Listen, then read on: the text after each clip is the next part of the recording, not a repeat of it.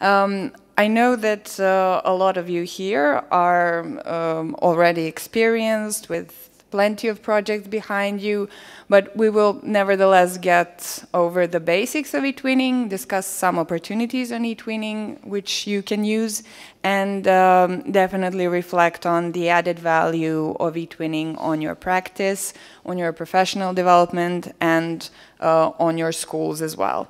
About the basics, eTwinning was launched in 2005 as an initiative by the European Commission, exactly under the Erasmus Plus program that we mentioned, and it operates on a European level mainly, but there are eTwinning Plus countries which are also included.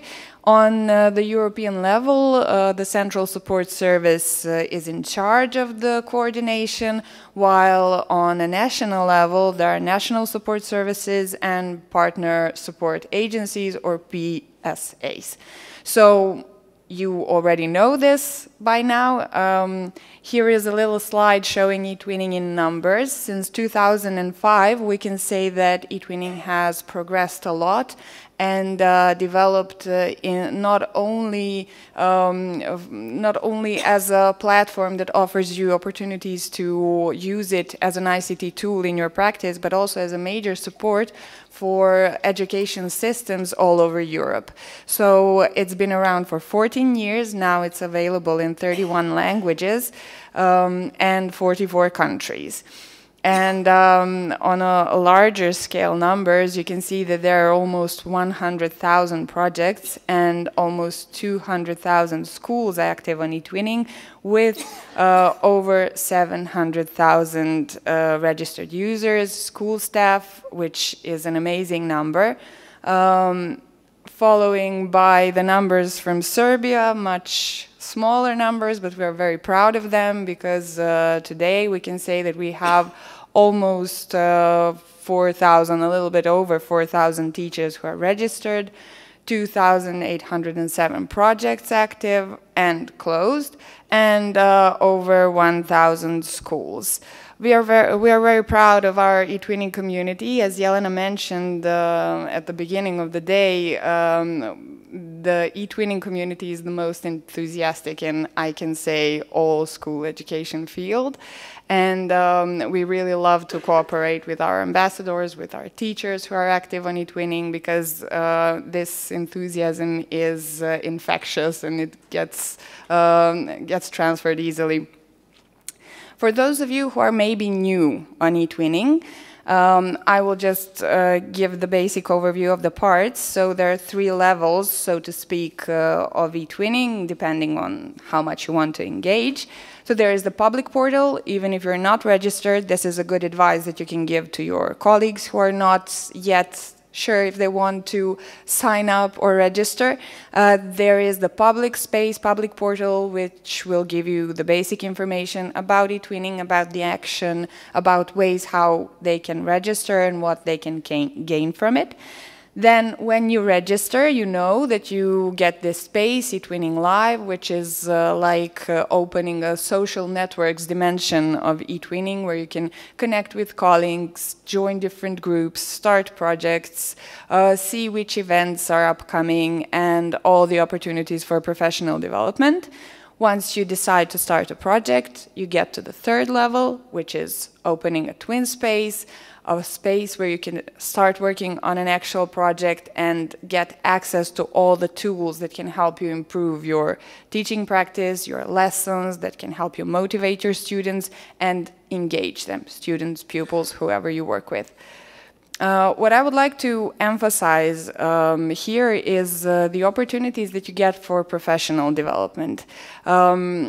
Sure, you have used eTwinning. It's enough to use it for a project or for integrating it into your teaching, but there is much more to explore and to use through professional development opportunities. You get a tab, Professional Development, on your eTwinning Live space, and you can enroll on online seminars, which are short lectures where lecturers choose a certain topic, and you can choose a topic of your interest and attend this lecture, maybe discuss with other participants with the lecturer, ask questions, maybe discuss some new ideas.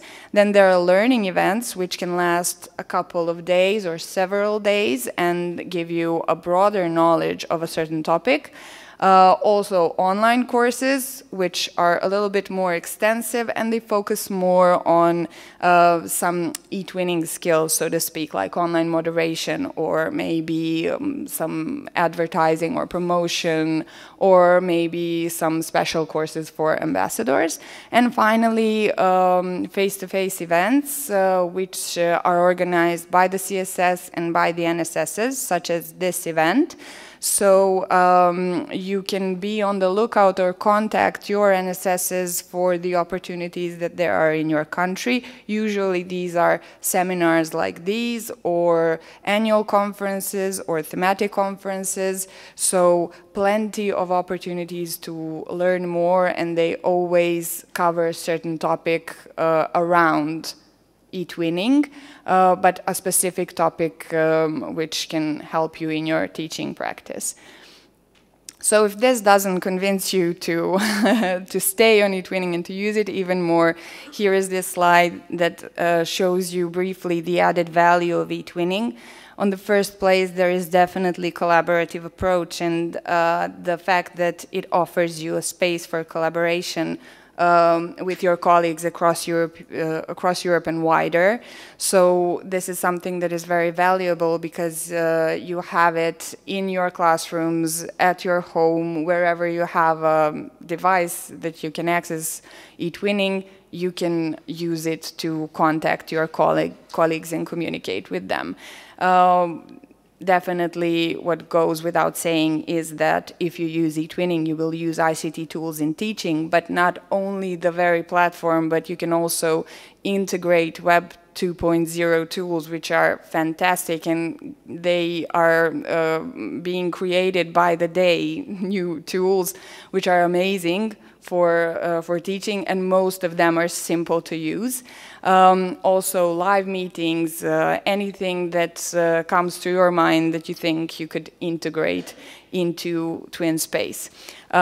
What definitely is a good thing for you, and we cannot emphasize this enough, is that you have the opportunity to get your work recognized on eTwinning through various labels like National Quality Label, European Quality Label, eTwinning Awards, and since recently also there is this tool available called eTwinning Portfolio, where you can actually create sort of a CV, and all of your achievements can be listed in one place.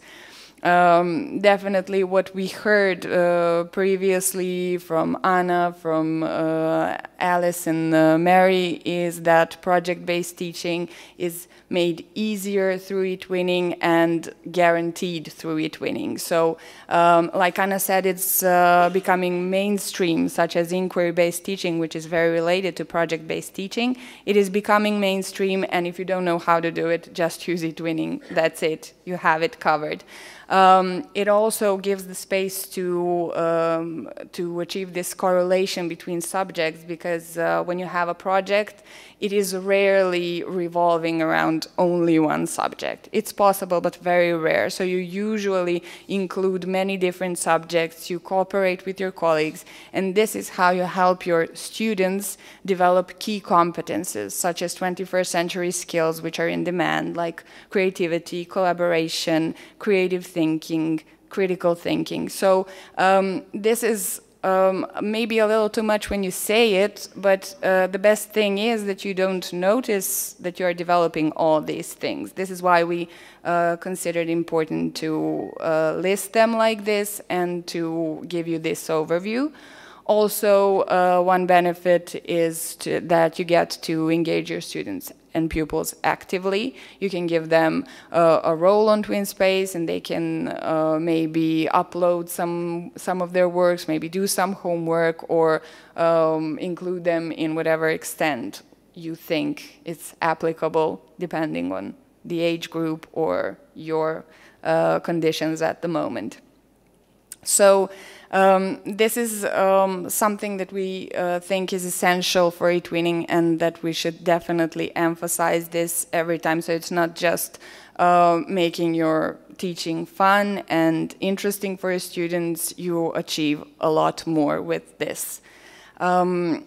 We have also prepared several slides which rely on the report done by the CSS in 2019. It's a regular report the CSS does, monitoring of practices, and they, through questionnaires, they gather some data from eTwinners, and we have prepared some of the parts of this report.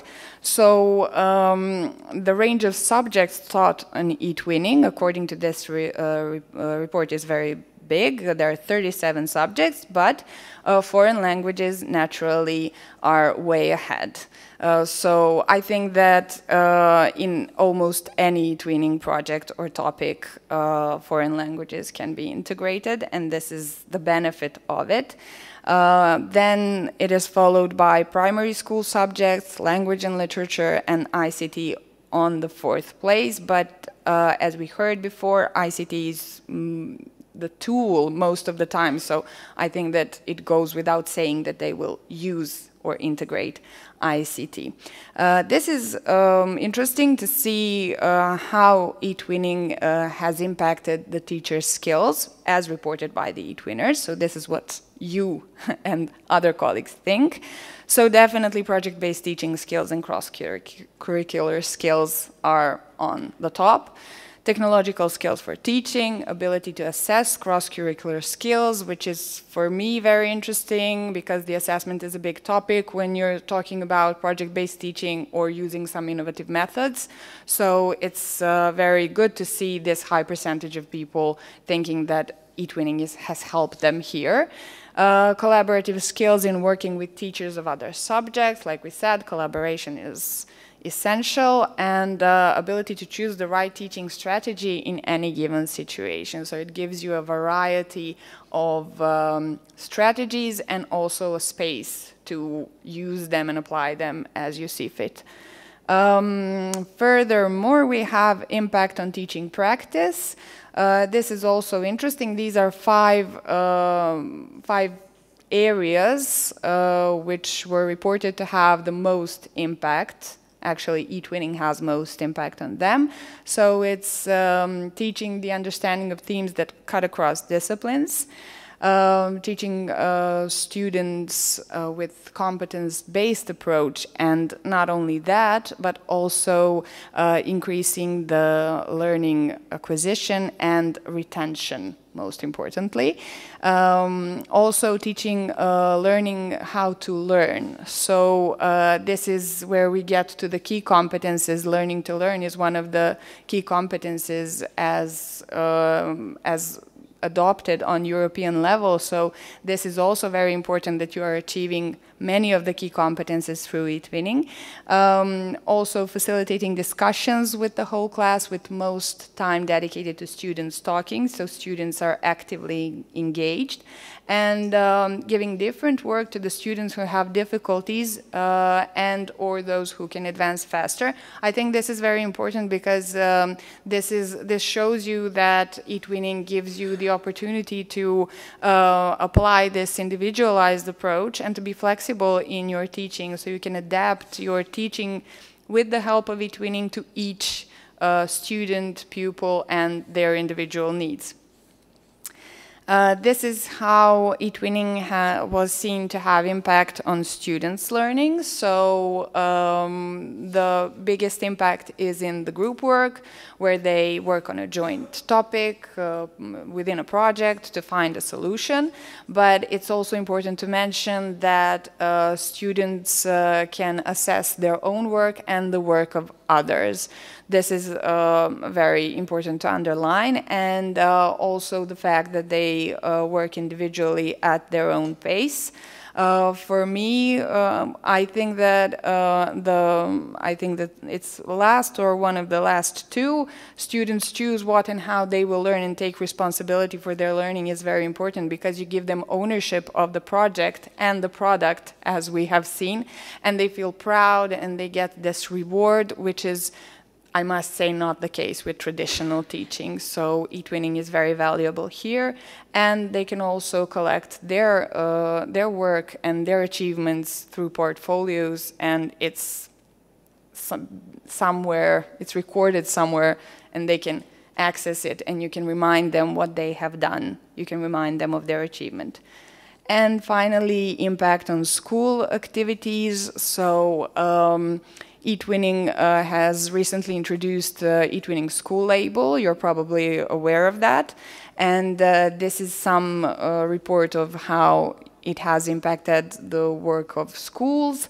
It's mostly seen to improve relations between teachers and students, between collaboration between teachers themselves, and also building a sense of European citizenship within the schools, building a sense of inclusion within the schools, very important, and attracting the interest of other colleagues in eTwinning and also the parents. What else? Improving the willingness for school staff to start further innovation projects. So it kind of catches on. Once they do one project, or you know it with your colleagues, once you show them, they cannot wait to do something else.